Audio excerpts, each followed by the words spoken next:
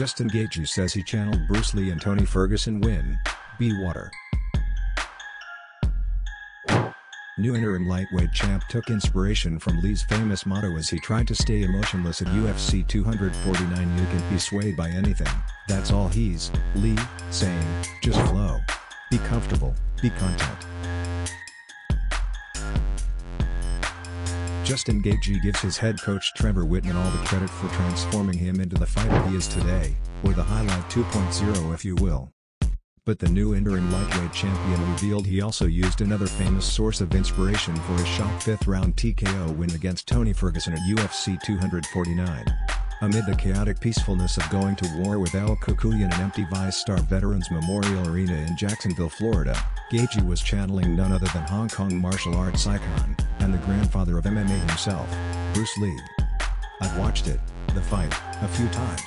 It was a masterpiece. It was really dope, Gaethje told ESPN's Brett Okamoto.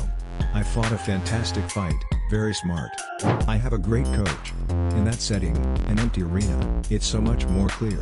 You guys saw 20-second clips of me and Trevor talking. We had 5 minutes straight of us talking that you guys never saw. In that spot on that night, we go to work. I trust what he's saying. It was the perfect setting. I was subconsciously processing, I never heard him, but when you watch the fight I'm hearing everything. The time I put in to be able to subconsciously react to what I'm getting, being in that setting with the crowd not there. You're emotionless. You can't be swayed by anything, nothing can deter you from having a clear mind. You've heard so many legends, like Bruce Lee be water. What does be water mean?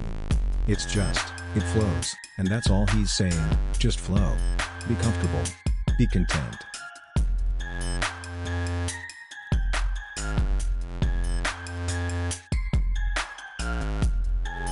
Gaethje said he knew from his first 3 fights with Whitman that there was something different about the way he was fighting. It was so fast and I wasn't sure, but man, it's a choice. We made choice, me and Trevor. I didn't just all of a sudden get these skills, they didn't just appear these last 4 fights. I've always had these skills, but I made a choice to fight a certain way. That's obviously the most clear thing to me now.